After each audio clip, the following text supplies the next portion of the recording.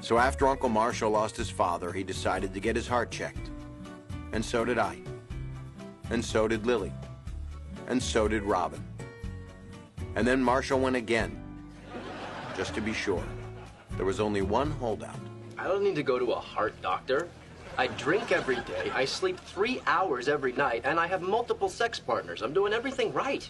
Barney, come on, this is important. We need you around for a long time. Without you, we'd have to find some other sex-fueled, depraved animal to entertain.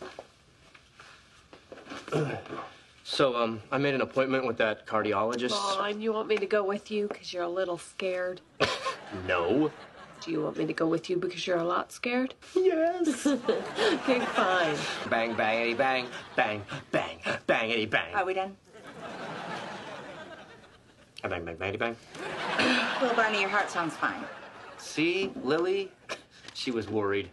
Although it seems like you might have a slight arrhythmia. Feels. It's probably nothing to worry about, but I'd like you to wear this heart monitor for the next 24 hours. Flag on the play, Doc. I have...